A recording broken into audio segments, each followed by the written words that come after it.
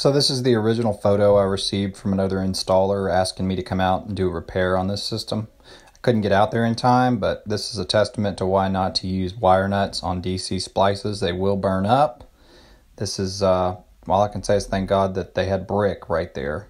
And here's a close-up of the splice. Later on, the homeowner actually calls me out to inspect it, so here it is. What's up, guys? It's Johnny Valentine. I'm inspecting a jacked up solar install on the Solark on a rainy day.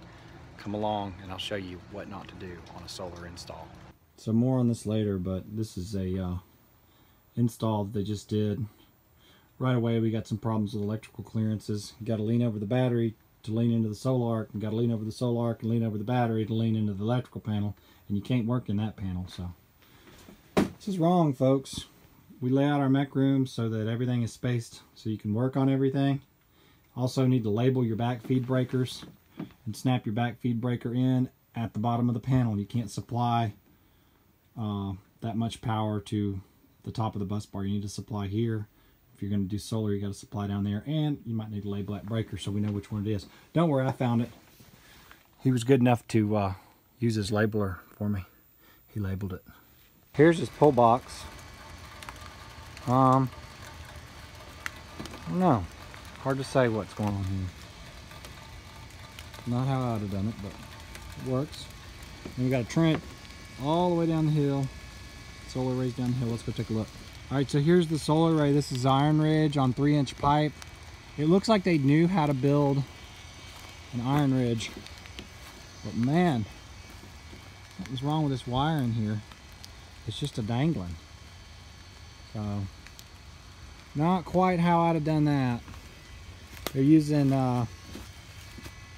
AC disconnects. You cannot use AC to break DC power. These are square D QO disconnects. They're actually rated to switch 48 volts, but they are not rated to switch 280 volts. So that's just not the way you want to do that right there, fellas. We got IMO disconnects for that. Gonna go through the wiring now. So now I'm walking around the array with the Solar Pathfinder tool and showing this customer what his shade window is. So this is a very easy to use tool that I've just stuck with. I started using this thing 10 years ago, and there's been lots of apps that have come out, but this is the tool that I continue to use because you can hold it in your hand and you don't have to worry about your phone discharging or not being able to look at your phone in the sun or anything like that. But you can see it's got an arc on it, and it just kind of shows where the shade falls on a point. It's just got a compass and a reflective dome. And standing at the solar array right now, I'm on the corner, and you can see how much shade this array is receiving. So kind of a bummer for the customer. He was trusting the solar company to site the array in the right position, and they put it in a lot of shade. I think I'd have just faced it southwest and rotated it, and got a lot of that afternoon sun. Would have been a lot better.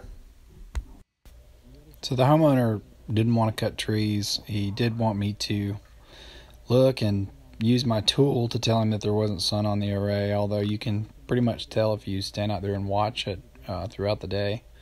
But I took the Pathfinder tool and just looked at everything and kind of determined that if I rewire the array so that it basically is in subarrays, like an east subarray and a west subarray, it'll make more power. I just popped the first J-box and found some wire nuts. So I don't know where it says it in the code, but I have heard that you have to twist the wire together a minimum of 3 times. I don't know if these are twisted together a minimum of 3 times. The ground does not look irreversibly crimped. So the way you do this, guys, is you use something called a power distribution block or Polaris lug, or you could even maybe crimp it, but you need to, I wouldn't crimp. But you need to mechanically connect these. Don't use wire nuts. This is going to get hot and this is going to melt. Just a matter of time. Also, might want to use something that's liquid tight. I see daylight coming through there, buddy. So he knocked out on the, he just, I don't think they knew what to do here. Looks like he used a little, no, he didn't use any silicone. So I guess I'm going to find more splices now.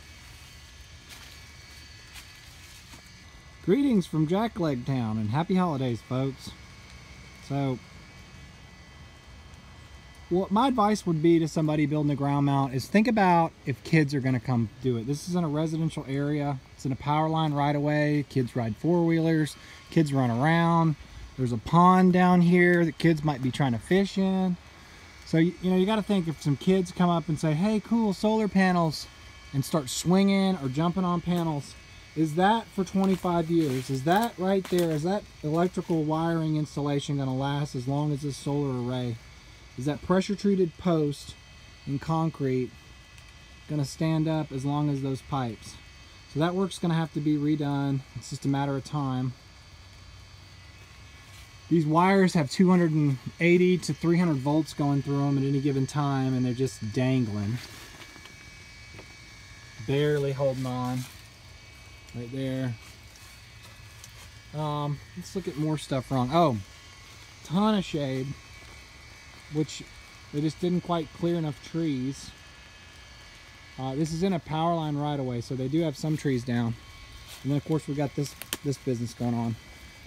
This square DQO business. Those disconnects are expensive too. So here's another problem, right? We got to make mistakes before we can learn from our mistakes. Minimum bend radius of wires. He's got a lot of tension on that J-box. And that wire is definitely going to stay put the way he's got it stretched. But this guy, I guess he was thinking, you know, look at that. That's a tight bend on that MC4 connector. He's relying on this little plastic clip to keep all this in. He did it over and over again. So, you know, doing it once or twice, you might be all right, but I wouldn't want that bend right on the connection like that. If I was going to bend that wire, I think I'd go back a little bit.